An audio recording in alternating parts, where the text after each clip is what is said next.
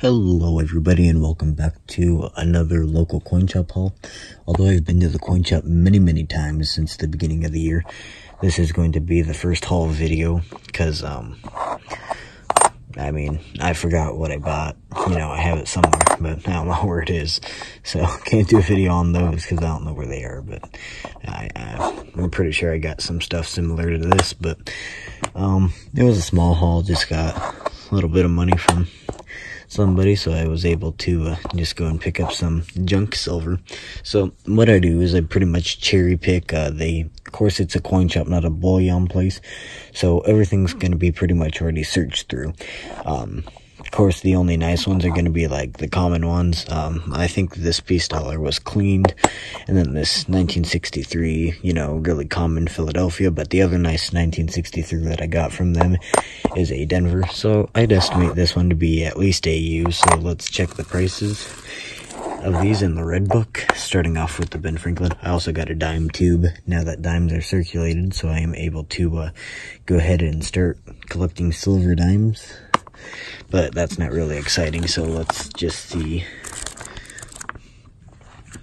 Half dollars.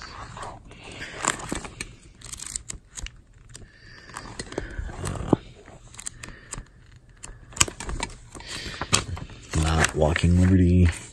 There's the Ben Franklin's. 1963 Philadelphia, 22 million. So I got it for $6.50, and very fine, it is worth $9. So that might actually been a pretty good pickup right there. Like I said, I think it might be AU, but I'm not sure.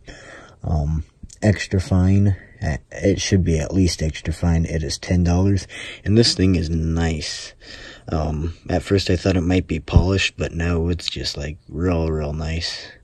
Reflects off onto my hand and everything. So if we go ahead and look at the piece dollars, find our 1925 Philadelphia coin, 1925 Philly. In very fine, it's $25. I picked it up for $16.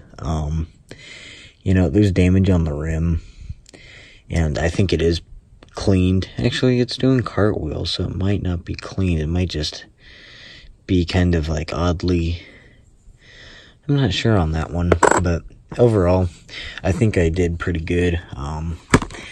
Cherry picking through their junk silver. Now, the owner wasn't there. It's actually one of the employees, and he's a little bit more lenient when it comes to, cherry picking through them.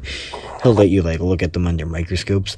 And the other Ben Franklin that I got, it was a Denver, 1963 Denver, from this coin shop. Actually had machine doubling on the back, and it's nice. Might even be a double die reverse. So, I don't know. Pretty cool. Alright guys, well, hope you enjoyed this really quick little coin shop haul. Probably longer than it should have been, but oh well. And we'll see you in the next one. Bye.